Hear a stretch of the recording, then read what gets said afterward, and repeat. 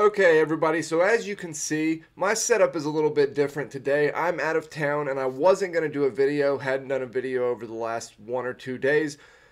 I saw and got sent to me on Discord that Oversimplified had done a Punic War video. As you all know, I'm a sucker for this time period, for old history like this. So the First Punic War, when the Romans couldn't fight on sea and the Carthaginians couldn't fight on land. Let's get into it. This video was made possible by NordVPN. Click the link below and get an exclusive deal with a huge discount and a 30-day money-back guarantee. Introducing our new, glorious, breathtaking bucket plushie. Limited quantity, available now, along with some Punic War character pins. Buy them, or I'll marry your mother. It's your choice. Oh, Marcellus, you sure have a lot of dignitas. Kiss me. Okay. Hey, Dad? Hi, son. Just reading the newspaper. What can I do for you? Well, you know how you always say Rome is the greatest civilization in the world? It bloody well is. Well, I was just wondering, what makes us so great? How did we come to be? Wow. My son. Boy, let me take you on a journey to this side of the room. The story of Rome begins with these beautiful baby boys going to town on some she-wolf mommy milkers. That's gross. You're gross! Sorry, son. You're not gross. I love you. They're called Romulus and Remus, and when they grew up, in 753 BC, they founded Rome. But there was Oh, Jesus, so we're going all the way back. All right. just one problem. They couldn't agree on which of them should be the king. But they worked it out peacefully, right? Sure. Oh, heavens no. Romulus caved Remus's skull in with a shovel. Here's a picture. Our first king committed fratricide? I know. Look at his face. When's the part where we become the greatest civilization, Dad? Well, you see, at first Rome was full of men. Oh, yeah. I'm talking like a real sausage party. You know what I mean? Yes, sir. So we invited some neighboring cities over for a big feast. And then we literally kidnapped all of their women. Here's a picture. Look at that one. She's like, this is messed up. You're messed up. Ugh. Sorry. I'll be a better father. I promise. So then, finally, after centuries of monarchy, those tyrannical kings started getting a little too big for their britches. So we overthrew the kings and established Rome as a republic. Is that when all the killing stopped? Oh, heavens no. That's when the killing surged, baby. We went wild and conquered the Latin League, the Samnites, the Etruscans. Woo! What a rush. Dad, Rome seems pretty barbaric. You're barbaric! Oh, I forgot to tell you about the time a prophet told Saturn his son would one day overthrow him. So Saturn literally ate his own son seconds after he was born. I don't want to see a picture. Here's a picture. Dad! Look at that! That's messed up, man. Are we really this uncivilized? Hey! If we were so uncivilized, would we use communal toilets where we all fart and poo together in one big stinky, steamy, dirty toilet room? Yeah, Dad. We would! Clean your butt with a sponge, Timulus! But all these guys just used it! What's wrong with your son, bro? I don't want to be Roman. This is so weird. You're weird! Sorry, you're not weird. I'm sure you're probably fine.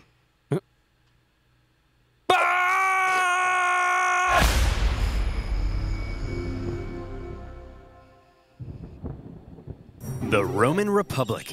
A nation that, since its foundation, had been stabbing necks all the way down the Italian peninsula. But this isn't the famous Roman Empire that ruled the known world. Not yet anyway. This is a relatively juvenile Rome, still just a regional power. In 264 BC, the big daddy of the Western Mediterranean was Carthage. Let's rewind a bit. Carthage was founded in 814 BC, when some Phoenicians in Tyre had a mega surplus of goods and decided. Yeah, and remember the Phoenicians, this is all that they do is colonize, trade, colonize, trade, colonize, trade. So you have these Phoenician colonies literally all over the place. And then they end up building a colony that's so goddamn big that it starts building its own colonies. Decided to export those goods across the Mediterranean. They became the dominant trading power in the region. And to support their growing trade network, the Phoenicians established a number of colonies, one of which was Carthage. Therefore, Carthage began its life as a Phoenician trade colony, and the Carthaginians were actually Phoenicians, or If you're a Latin-speaking Roman, they were Punic, hence the name of the video. Over the centuries, Carthage gradually expanded and became the region's base of power. Just like Rome, Carthage was a semi-democratic republic with its own senate and judiciary. But there were also some pretty hefty differences between the two. While Rome was big into farming and stabbing people in the neck, the Carthaginians, on the other hand, just like their Phoenician forefathers, had built their power through trade and navigating the waves. They went here and there, selling ivory tusks, gold, and slaves. Yeah, so it's just a different philosophy, right? And you see this all the way up until, Jesus, almost the modern day, where you have some countries that thrive in trade, and that's what they do. They branch out, they spread all over the world, they trade everywhere, and that is how they build their nation, their economy, their country. They do it through trade.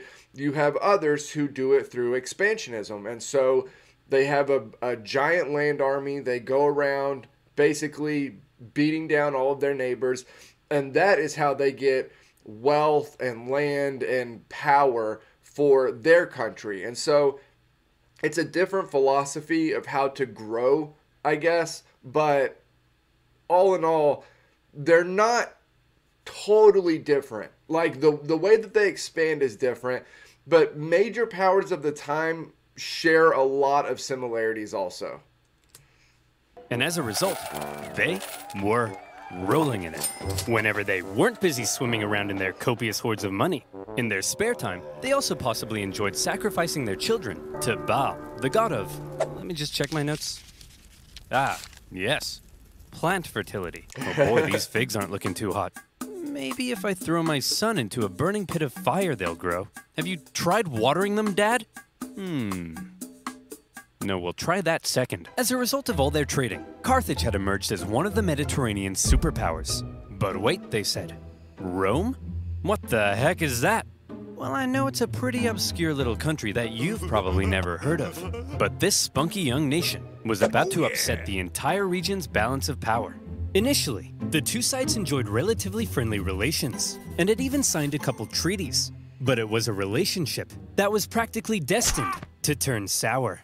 See, Rome had a thing where they liked to aggressively expand their boundaries, often viewing such expansion as a defensive act. Kinda like when you kill your neighbor, because you knew eventually they would have tried to kill you first.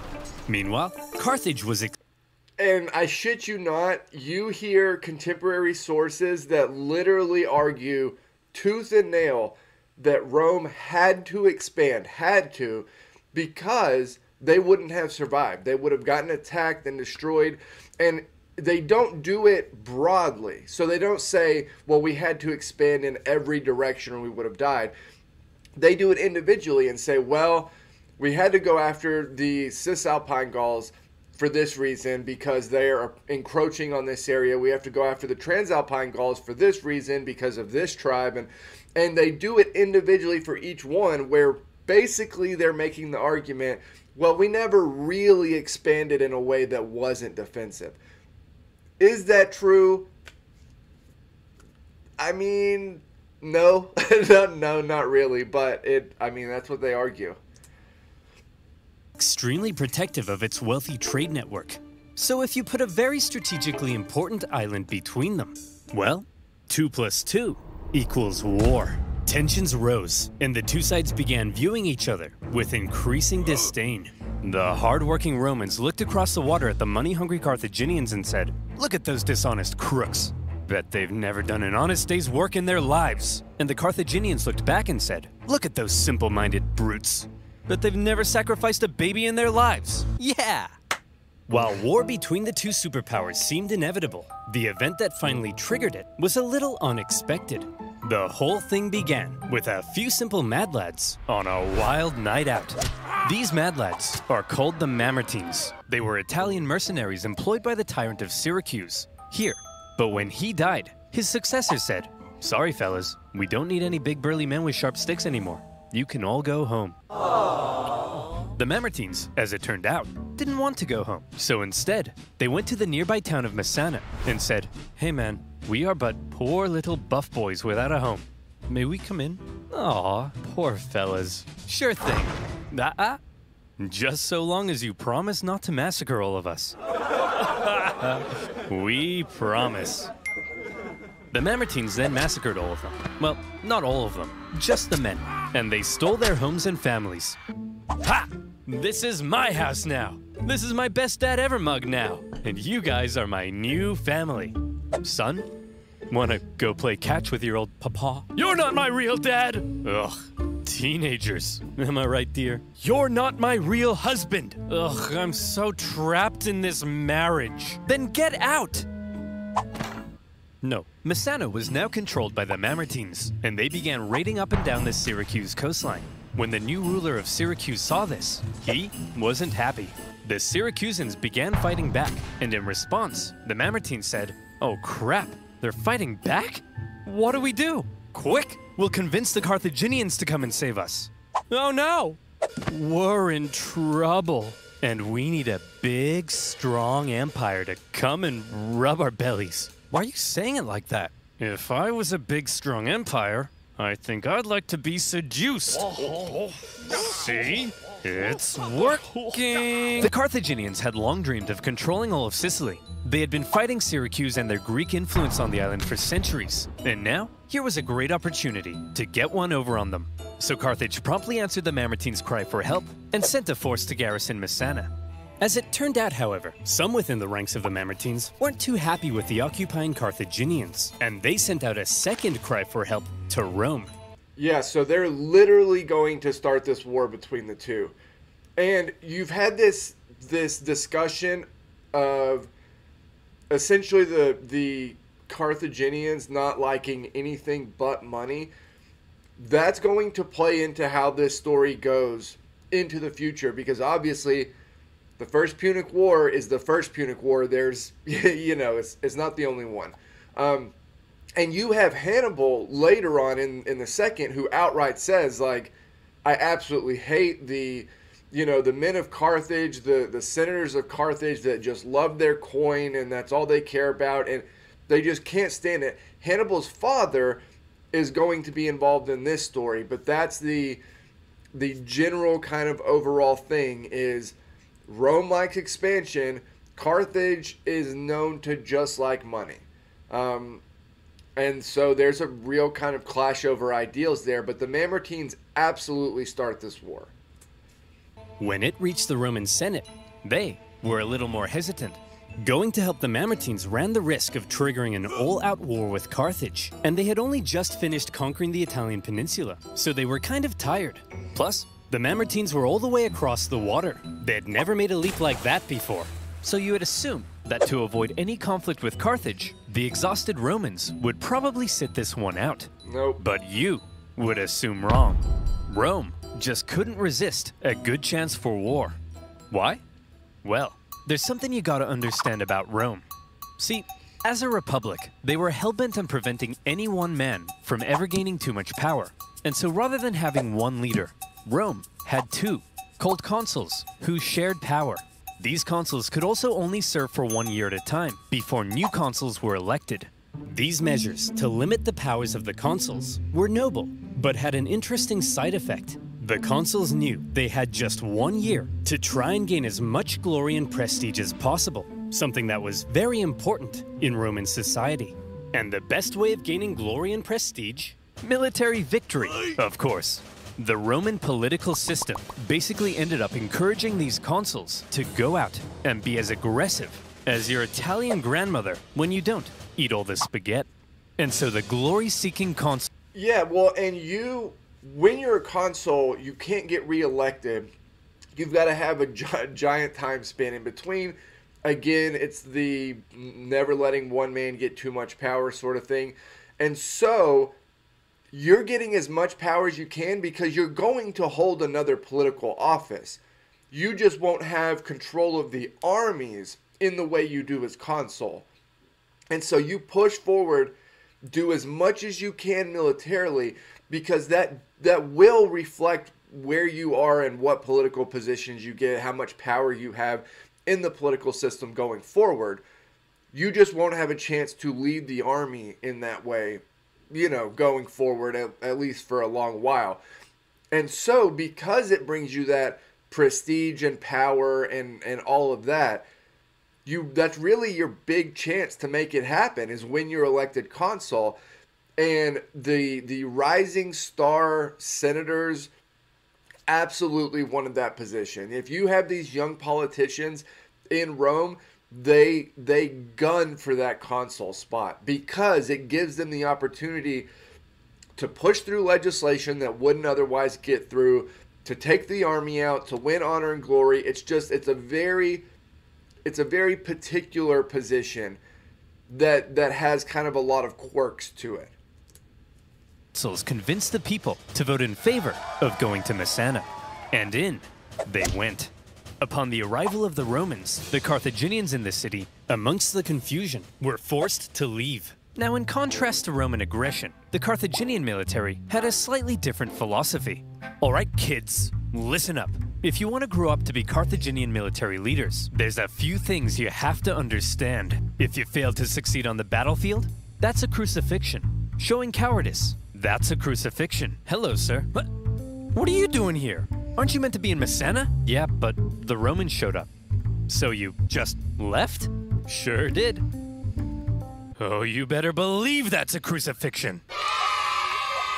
The Roman consuls were awarded for victory, and therefore tended to be aggressive go-getters.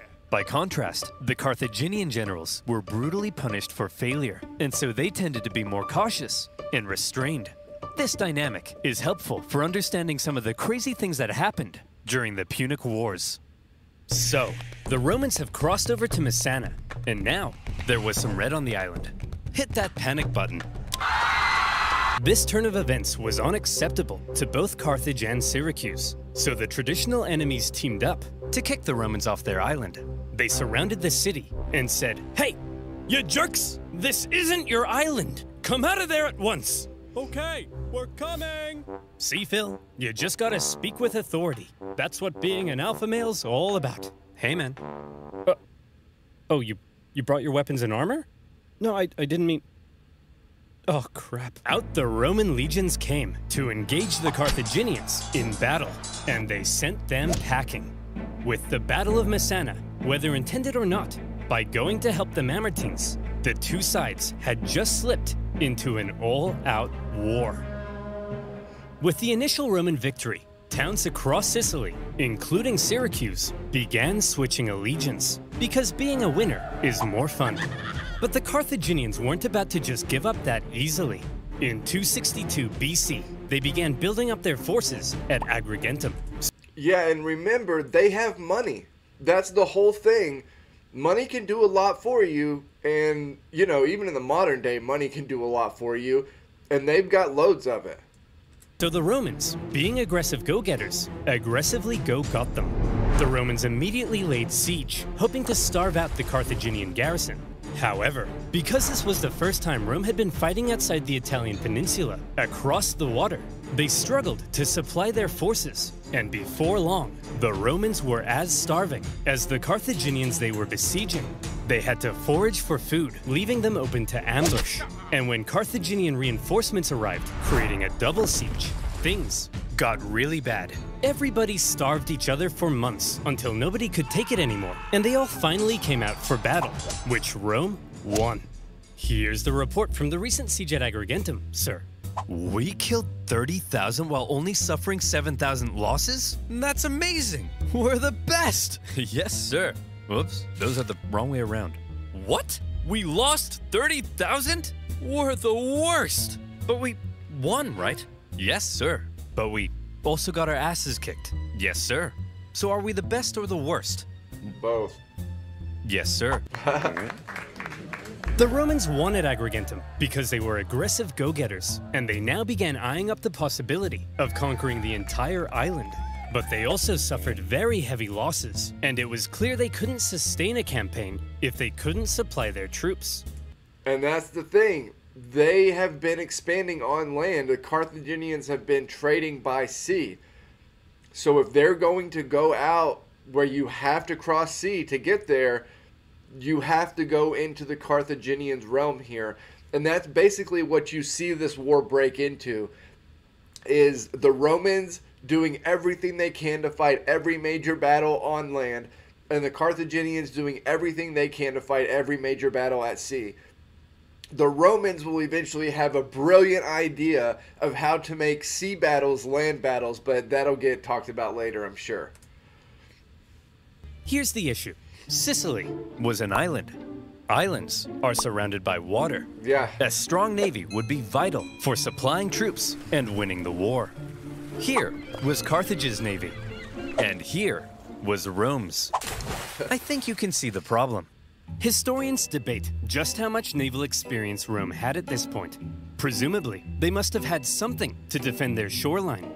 But whatever it was, it would have paled in comparison to the Carthaginian juggernaut. And so Rome had to figure out exactly what to do about all this water. Come on, men.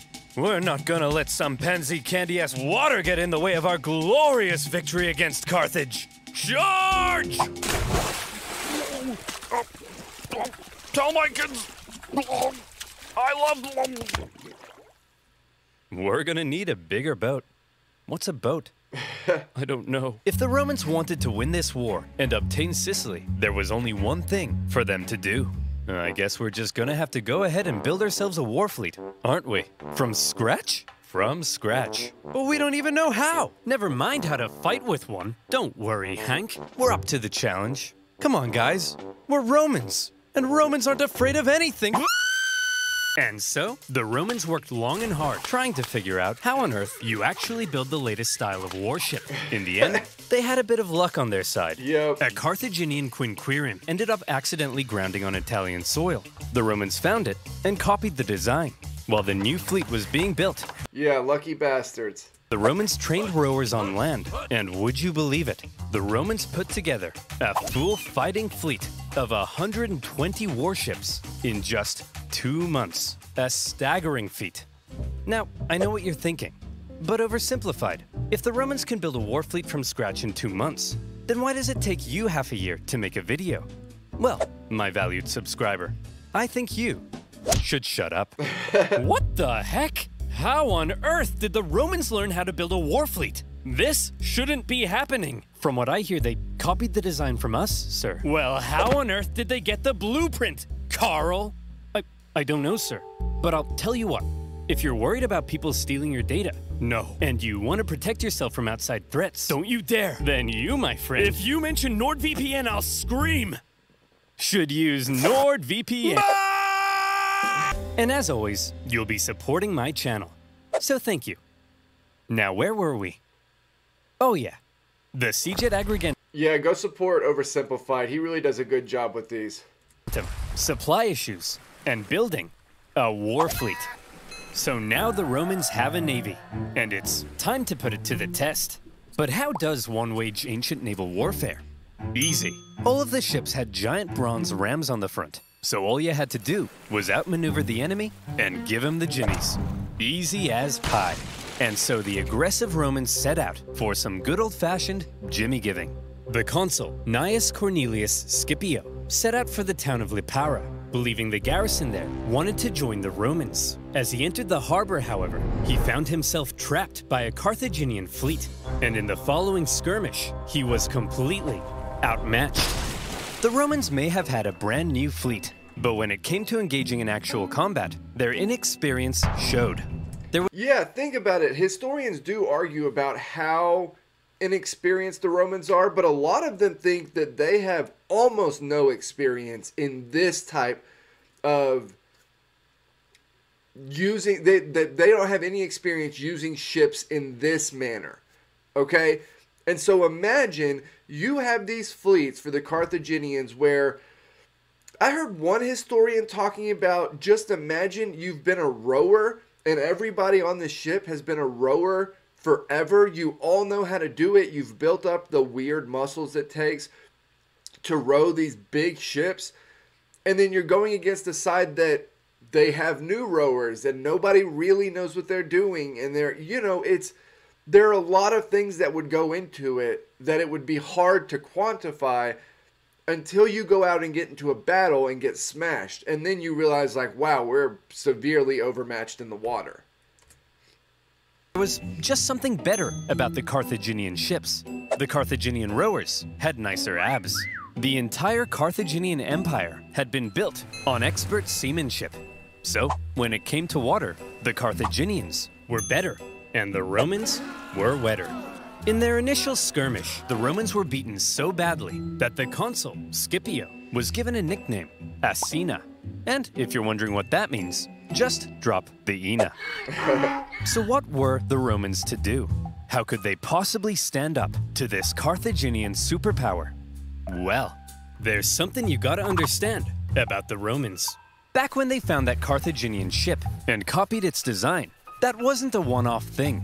Copying their enemies was as Roman as punishing murderers by sewing them into a leather pouch with a monkey, snake, and rooster, and then throwing them into a river, which is honestly, that's probably something they were the best at, is adapting things that their enemies used that they really liked. a thing they did. Wait, what was I talking about? Oh, yeah. Copying their enemies. Many of the most famous Roman inventions were actually borrowed. Aqueducts, Almost everything. Almost everything is quote-unquote borrowed. chariot racing, their gods. Even in warfare, the Romans would get pierced by a Sabine javelin, and they'd be like, wow. They'd get hacked to bits by an Iberian sword, and they'd be like, wow. And they'd copy the designs for themselves. However, they wouldn't just copy it. They would advance it, finding ways to adapt it as perfectly as possible. And in the case of naval warfare, the Romans realized if they wanted to beat the Carthaginians at their own game, they would have to adapt. The Romans excelled at combat on land, not on water. But what if, they said, we could somehow turn a sea battle into a land battle? Sounds crazy, right? Well, they made a couple of tweaks to their warship, and look. It's actually pretty brilliant, because if you suck on the water, but you're great on the land, well, everybody is technically standing on land when you're on the ship.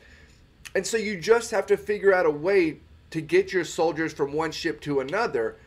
And then that's, and if you're really smart and you knew that there were Carthaginian ships docked somewhere or that were going to be out somewhere, you could actually overload those ships with soldiers and then go in specifically just to tie them down, go across, and kill them on their own ships. Here they come again. They must love getting their asses kicked. Sir? What's that toll thing sticking out of their ships? They really are idiots. Look at that thing. That'll make them blow over. I mean, look at... Bob! Bob! Get your camera out. Take a picture of it. I mean, how stupid can you be? Let's just add a big wooden tower to our ship that'll weigh us down and blow us over in the wind. I mean, what does that thing even do? The Romans had built a big swinging spiked gangway called the Corvus. So when the Carthaginian ships approached to ram them, the Romans would just slam them. The Carthaginians tried going around. No problem. The Corvus could swivel. Try going behind. The Romans would huddle to the coastline. It was foolproof. Those big, sexy Carthaginian rowing muscles could flex all they want, but they were no match for the Roman mind. So ladies, you see, what really matters is what's on the inside. Please go out with me. And with that, the Romans, who had only just recently began dabbling in the art of naval combat, thanks to their ingenious Corvus, had just managed to outclass the Mediterranean seafaring superpower. Because it's not really naval warfare. It's land warfare. They just have a brilliant invention. And yeah, it helps them. I mean, Carthage is such a dominating superpower at the time that this is unbelievable. It's unbelievable that Rome is able to beat them technically out at sea. It's really bizarre. The Carthaginians were stunned, and the general in charge of the defeated Carthaginian fleet, well, you better believe that's a crucifixion. With their newfound control of the seas, the Romans could now more easily blockade coastal cities and supply their legions on land. Surely, the Romans were now free to unleash their aggression all over the island. Haha! Hey Carthaginians, what are you gonna do now that we're free to rampage across the island? We're gonna go inside these walls and close this gate. Oh, come on guys, stop messing around. Come out so we can kill you. No. Oh, come on. No.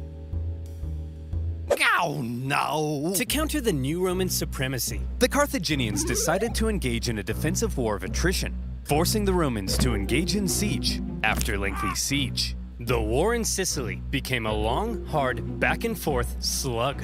One by one, cities slowly fell as the Romans gained ground. Occasionally, the Carthaginians countered and even pushed them back, only for the Romans to rebound again. And whenever a city did finally fall, the Romans could delight in slaughtering the entire population and selling any survivors into slavery, which was pretty standard procedure at the time. This is a very under-talked about thing about ancient warfare. Slavery and the use and sale of slaves after a major conflict is how money is made. There are arguments that is where Caesar basically gets his wealth from, is from the Gallic campaign selling slaves. I mean, it's a very big deal, and it allows soldiers to be paid, and they get essentially like bonuses, quote unquote. It just is a very good way to keep money going in these older campaigns. In general, the campaign on land was progressing much slower than the Romans had hoped, and quite frankly, they were getting sick of it. So in 256 BC, they decided that something had to change. Hey everyone, my name's Marcus Attilius Regulus, and I'll be one of your consuls for this year. Look, as I'm sure you all know, Sicily's being a bit of a drag. Sure, I could go and spend my entire year as consul besieging one single city, but they'll never make a naked statue of me for that. So here's the new plan. I'm gonna skip Sicily entirely, take my army, and go right for the heart of Carthage itself. I'll slaughter the men, enslave all the women and children, and when I return, you'll all build 1,000 naked statues of me. Marcus, that women and children stuff, that seems pretty evil and barbaric. No, Jim, it's perfectly normal in the ancient world. Sometimes we even chop their pets in half. Okay, guys, looks like the Romans are coming straight for us this time. And what will they do when they get here? They'll kill us all. They'll massacre each and every last one of us. They may even chop our pets in half. That's barbaric! No, Rob, it's actually pretty normal for the time. We'd do the same to them. Who'll protect us? Funny you should ask, Mary. That's kind of why I called this meeting. This is what I was talking about earlier. This guy's going to play a big role. These conflicts could very easily be boiled down to two families. On the Carthaginian side, you have the Barcas, and on the Roman side, you have the Scipios, and they play huge, huge roles in these conflicts. Who will protect us? Protect our families, our homes, our children. You guys? Ha! Don't make me laugh. Why, you're just a bunch of stupid and weak farmers. Simple-minded buffoons. Cowards. Fools. Rob here thinks enslaving women and children is barbaric. You're a snowflake, Rob. Yes, you are. The fact is, if the Romans manage to land on African soil, we're all gonna die. A terrifying, hideous, unspeakably painful death. Is that the end of that speech? Yes. The Carthaginians had to stop the Romans from ever landing in Africa because they believed that would be the end. So as the Romans were building an invasion fleet, the size of which the world had never seen before, the Carthaginians were preparing an even bigger one to stop them. And in 256 BC, as the Roman invasion fleet made its way south, The stage was set for a humongous battle that saw 680 warships, around 300,000 men, fighting to decide the course of the war. To this day, the Battle of Cape Ignomus remains possibly the largest naval battle in human history, all the way back in ancient times. So the next time your granddad tells you about the time he sank a Japanese aircraft carrier, kick him in the nuts. The Romans had a lot riding on this battle. Jesus. They weren't just sending their warships, but transports as well, full of supplies and horses for their invasion of Africa. They therefore formed a protective wedge-like formation to punch through the long, thin Carthaginian line. The Carthaginian generals, however, desperate to prevent the Romans from reaching Africa, had a plan of their own. As the Roman fleet approached, the Carthaginian center feigned a retreat, luring the Romans in so their outstretched flanks could envelop them and get around the Roman corvus. A clever plan. But with such a huge battle and so many ships crowded together, the Carthaginians struggled to maneuver as hoped. And in the chaos, 3 separate battles emerged across the huge battle space. With the number of ships limiting their ability to maneuver, the Carthaginians became sitting ducks, and all the Romans had to do was start swinging. The Roman center came out on top, and were then able to turn around and rescue their pinned down flanks. The Battle of Cape Ignomus was a Roman victory. Okay, so that was Oversimplified, the First Punic War.